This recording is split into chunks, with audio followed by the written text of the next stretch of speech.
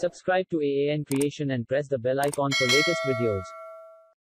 Welcome again, friends. On Windows 10, every time you upgrade to a new version, during the first sign-in after the installation, Microsoft Edge opens automatically and displays a welcome screen. While this Windows welcome experience may be useful to highlight new features, and more importantly it indicates that your device has been upgraded successfully, it's not something that everyone wants to see in the desktop after an upgrade.